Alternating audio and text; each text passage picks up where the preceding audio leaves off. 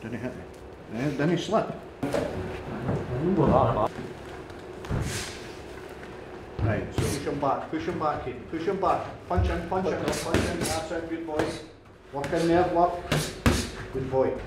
I was just straight in there because I did a wee bit boxing at home. Like, it takes me a while, but when I get into it and know where to hit, it's a lot easier, and sparring's a wee bit hard sometimes, but it's just the same thing. Once you get into a rhythm, it just comes naturally, if you know what I mean.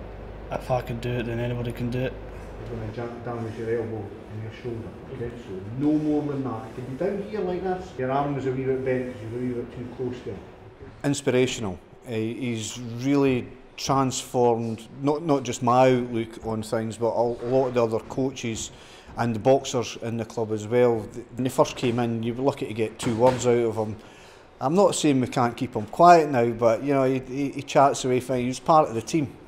Kaiden's always here. Kaiden never misses a training session, and Kaiden has overcome greater adversity than anybody else in the gym.